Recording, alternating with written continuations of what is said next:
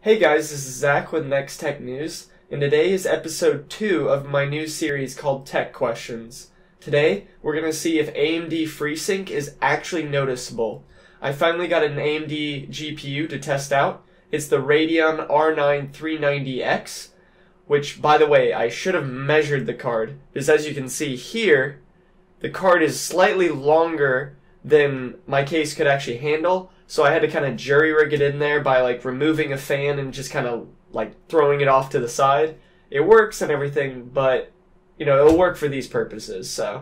But we're gonna see if AMD FreeSync is actually noticeable by basically turning it on, playing some benchmarks and stuff, seeing if I can notice stuttering, anything like that, and then turning it off and seeing if I notice any difference. Kind of going back and forth a couple times, and we'll see.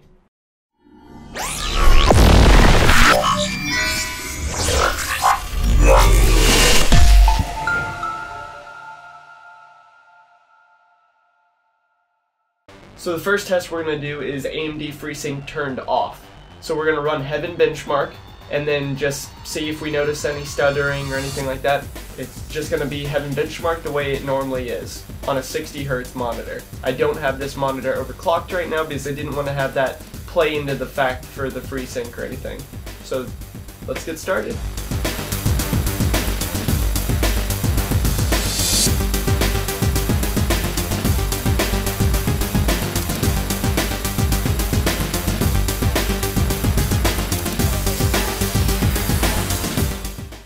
And now test 2.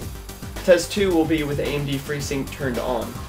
AMD FreeSync isn't as simple as you would think to turn on. You do have to turn it on for the monitor as well as the GPU. So I'll show you how to do that. For the monitor, you just need to click the button at the bottom, you need to go Menu, go down to Picture, Game Adjust, and FreeSync, and then turn on. And then you can exit that menu. And then for the GPU, you actually have to use the Radeon software built in. So to turn AMD FreeSync on the GPU side, you just right click your monitor, go to AMD Radeon settings, go to display, and then you can see here the name of my monitor. By the way, this monitor is the LG 27UD68-W monitor. It's a 4K 60 Hz monitor with FreeSync enabled. So you can see that FreeSync is supported, it's just turned off right now, and I have to turn it on. And now FreeSync is on. So now I can do the second Heaven Benchmark test.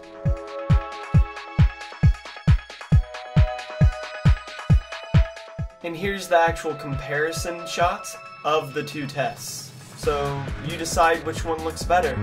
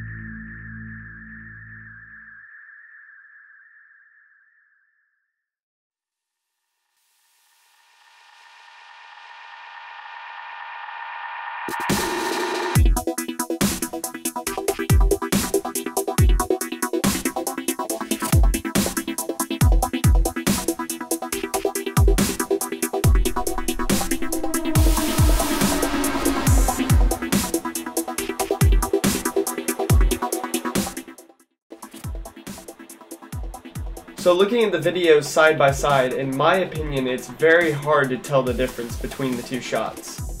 In some areas, the AMD Freesync turned on looked slightly better, but in some areas it looked worse. So I'm really not sure which way to go. In my honest opinion, I don't think Freesync makes enough of a difference to make up for the money. So if you're thinking about buying a new monitor, and you're trying to decide between one that has FreeSync on it and one that doesn't, first of all, make sure you have an AMD GPU, because if you don't, then the point is moot. But if you do have an AMD GPU and you're looking for a new monitor and you're trying to decide between FreeSync and not, really just let your money and all that kind of thing decide, because if the AMD FreeSync one seems too expensive, just go with the normal monitor, because honestly, I don't see that much of a benefit. And I've been using this monitor, I've done multiple different tests on this monitor with FreeSync enabled with this GPU, and I just don't see the benefit. I've played multiple games, I've played multiple, I've done video editing on it, I've done all sorts of different things. I've done benchmarks just like I did in this video, and honestly, I just don't see the difference. I'm sure there are plenty of people that will contradict me and say that there is a massive difference, whatever. That's fine, that's their opinion. I just don't see the benefit, and honestly, I would just say, if you're in the market for a new monitor, don't let that be the differentiating point. Don't let that be the deciding factor in the monitor purchase. Let all the specs and that kind of thing be the deciding factor. Let that just be a bonus if it has it. Let me know what your guys' opinions are on the differences. Let me know if you actually could see a difference. If you could, I'd be excited to know what you think won. If you want, you guys can even create kind of a voting section of which one you think is looking better in the comment section. If you like this video, please click that like button down below, and if you're new to my channel, please subscribe. We're starting to make a nice community here. NeXTech News just reached over 100 subscribers. I know that's a very small goal, but thank you all of you who have stuck with me from the beginning or are new, any of you. Thank you for watching my channel and starting to create this community. I'm enjoying it a lot, and I'm hoping to get a lot better. So please subscribe. This is Zach with NeXTech News. See ya!